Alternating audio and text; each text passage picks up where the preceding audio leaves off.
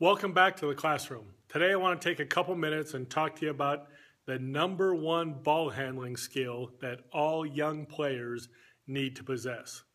As you know, basketball has become extremely perimeter oriented. People are penetrating now more than ever. They are driving and trying to get to the rim. They're driving and kicking out for the three. And so it doesn't matter whether you're a traditional post player or a traditional guard, you need to be able to handle the ball in today's game. Now, because there is so much attention given to ankle breakers, a lot of young players are either ignoring or they're shying away from some of the very basic, essential skills that they need.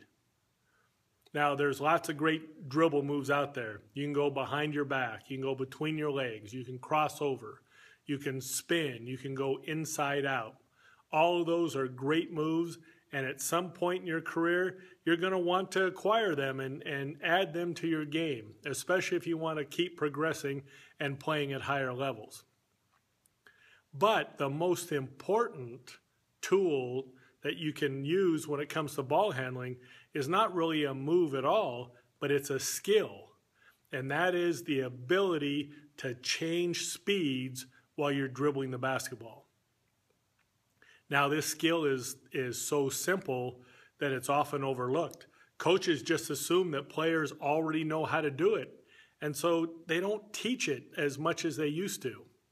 Now, there's three phases to learning and to teaching the skill: acceleration, stopping on a dime, and then hesitate and re-accelerate. Now, in the first phase, acceleration, you're simply going as fast as you can from point A to point B while still maintaining control of the basketball. Now, obviously, different players, depending on their athleticism and their experience, are going to go faster. Some are going to go faster, some are going to go slower. The important thing is not that you go faster than anybody else. The important thing is that you go as fast as you can go. The second phase is stopping on a dime.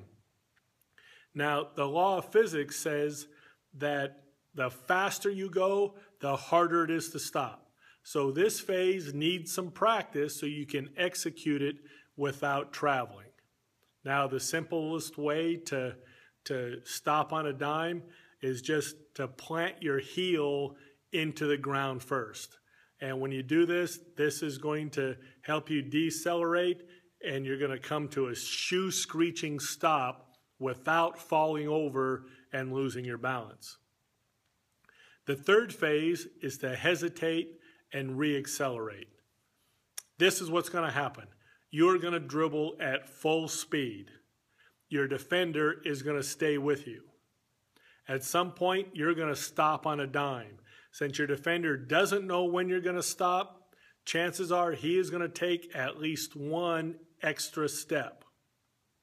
At that point, he is going to realize that you've stopped, and he is going to try to recover.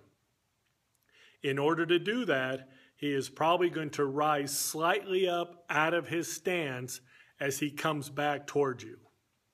What you need to do is hesitate long enough for him to try to recover and to come out of his stance.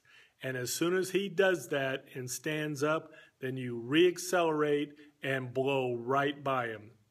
I don't care how quick, how athletic, how fast your opponent is, it would be impossible for him to keep you from blowing by him if he is coming towards you in an upright stance while you're dribbling past him.